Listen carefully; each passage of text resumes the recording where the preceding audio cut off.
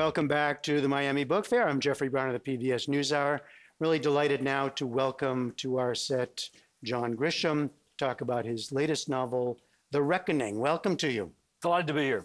This book takes us back to a mythical town in Mississippi that you wrote about a long time ago. Why go back? Well, it's there are a lot of good stories there. Yeah. A lot of colorful people, a lot of good stories. And when I started writing, I had no idea what I was doing. My plan was to write a book from Ford County, Time to Kill, and publish that, and then write a legal thriller. Yeah. And then go back to Ford County and alternate back and forth and back and forth. And it didn't work out that way. Well, it worked out okay. It worked out okay. Yeah. The success of the firm really sort of convinced me to pursue legal thrillers for the next 20 years. Right. And so I did before I ever went back. But that's kind of where I'm from. I know the area very well and enjoy those stories more. So in a case like that, you have this grounding in a particular time and place. Right. Yeah.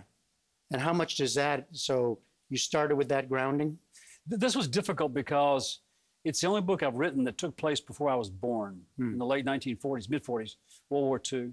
And it was very difficult to research what life was like in the rural South back then. I remember it through my grandparents and parents. They were farmers in Arkansas, and I remember how they lived, but they've been gone for a long time, my grandparents. My parents died a few years ago. I didn't have that resource to call my dad and say, hey, how many televisions were there in your hometown in 1947? Yeah. Probably one or two. Who had the first television? How many telephones were there? Did you have indoor plumbing? Stuff like that I really had to research and to get the texture and feel of the way that people live. How'd you do it? Well, a lot of research, other books, other novels. Yeah. I read a couple of Faulkner novels that he wrote in the 1940s. I mean, I assume you read Faulkner a long time before. If you're a Mississippi guy. Yeah, you grow up in Mississippi, there's a state law that says you have to read Faulkner when you're a junior in high school. Right. Say the law somewhere, because every high school English teacher forces Faulkner on us. And they all think they can teach the Sound and the Fury, but no one can. So I grew up with it, and for that reason, tend to stay away from it. But it's really good. When Faulkner's good, he's good about describing the way people lived in the rural South. And so did a little bit of Faulkner, not much. Much goes a long way. This is also a bigger story than many others that you've written. I mean, we're talking about this particular time and place, but it also goes through time and much larger. Yeah, I did something I've never done before. Yeah. In the context of I guess a legal thriller. We start off with a murder, an arrest, criminal prosecution, the trial, a looming execution. You know, that's my sweet spot, okay? That's what I like to write about. Yeah. And then suddenly when that's over in part one, the book takes a hard left turn and goes off to World War II, to the Philippines, and the Bataan Death March, because our hero, as it turns out, our anti-hero, what you want to call him, the murderer, the defendant, went off to fight in the war. Right. And they provided so much backdrop for the story, and it's all kind of complicated and convoluted until the very last page. Yeah. So just to fill in for the people who haven't read it yet, so the anti-hero you're talking about, we learn right away he's committed a murder. Yeah. He's a war hero. He's just back from from World War II. Yeah. He kills a very popular, prominent minister. His minister, the guy, the Methodist minister at his church, where his grandfather built. And he drove to town one day and went to the pastor's office and pulled out a gun and shot him 3 times. And he drove back home and sat on the front porch and waited for the sheriff to come get him. And he did. And he said, the murder weapon's in my truck over there. Yeah. And so the sheriff takes him to town, and the sheriff, he knows the sheriff well. Yeah. And the sheriff said, Pete, what's going on? He said, I have nothing to say. Yeah. And his lawyer, he was prominent. He had lawyers. His chief lawyer came to jail right then. The town couldn't believe that their war hero, their favorite son, had murdered a popular minister. Yeah. And the lawyer said, Pete, why? He said, I have nothing to say. And he said nothing until the very end. I heard that is it correct that this is a story you heard a long time ago? Yeah. I think it's true. Yeah. I don't know. I can't verify it. Yeah. I think it took place in Mississippi in the 1930s. That's the version I heard. Right. Everybody's dead now, so I'm not sure who's going to verify it. But I've asked people if you've heard this story, please get in touch with me. I want to verify it. Because the guy who told the story 30 years ago, the version I heard. Yeah. Well, this is back when you're a lawyer. I was a 32-year-old state representative at the state capitol in Jackson. Right.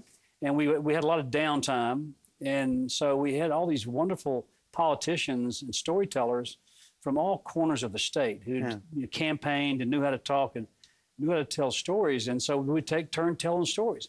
As a freshman member, I was not allowed to speak, but I couldn't say much because the old guys were the storytellers. And they're fabulous stories, just wonderful stories. I wish I'd written them all down, but this one stuck.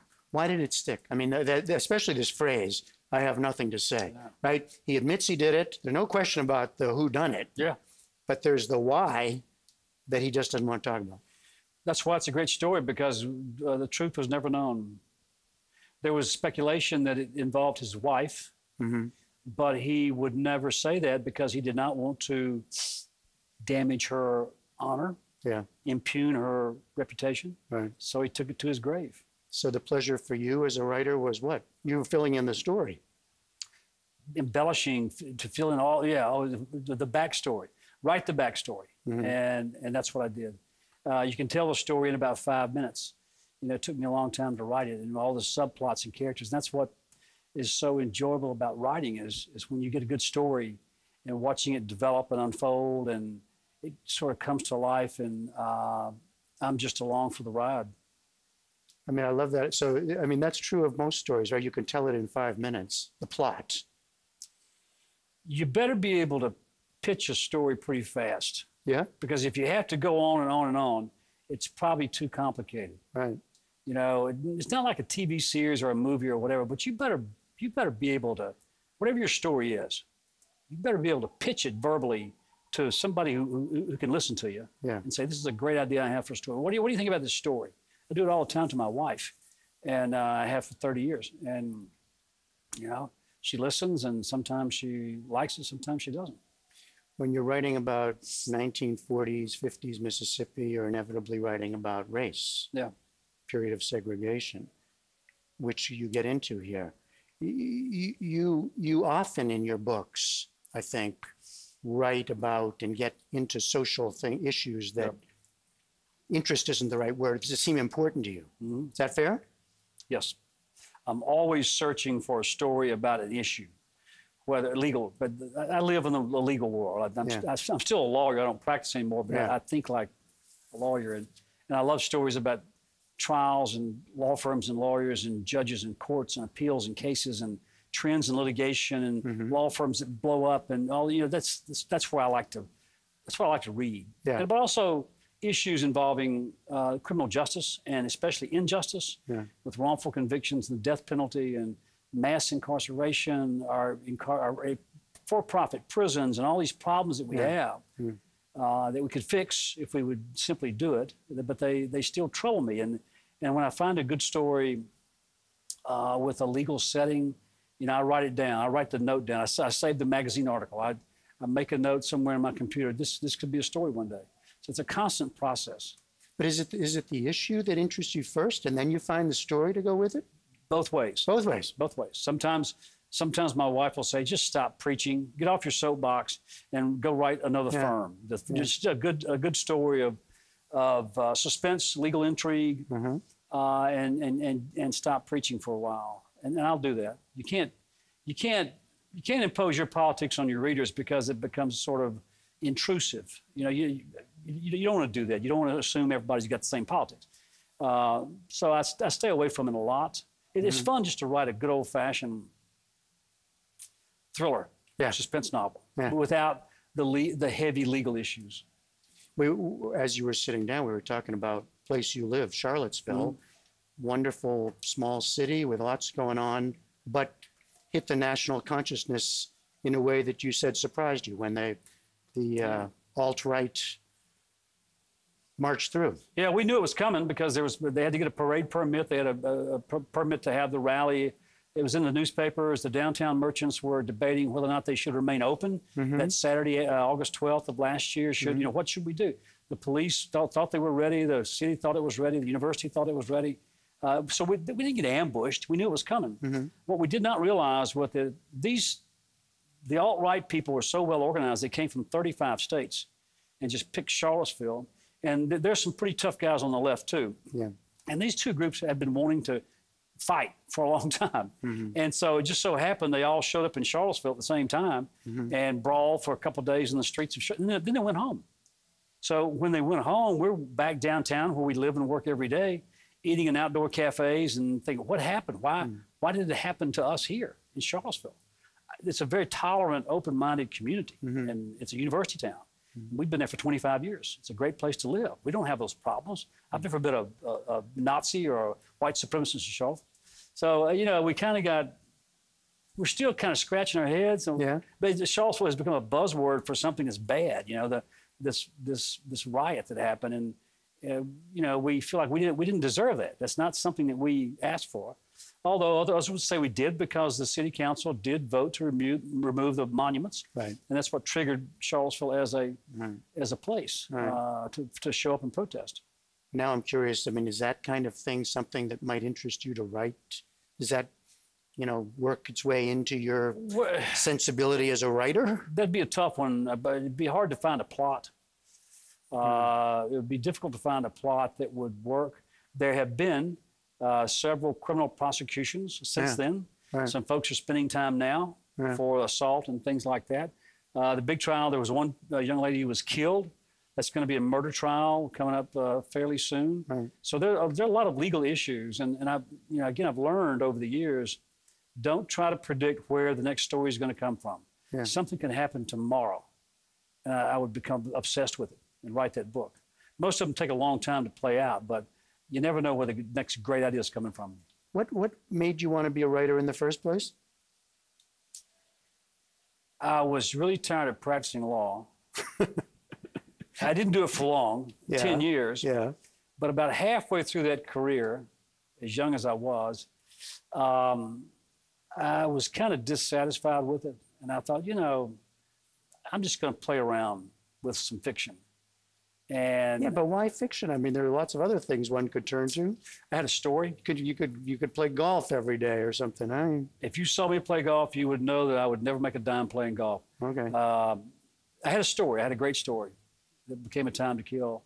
And something I saw one day in court, and I said, I'm going to take that story and change this and change that and make it a very compelling courtroom drama in a small town in Mississippi. So I became obsessed with the story that became A Time to Kill. Yeah.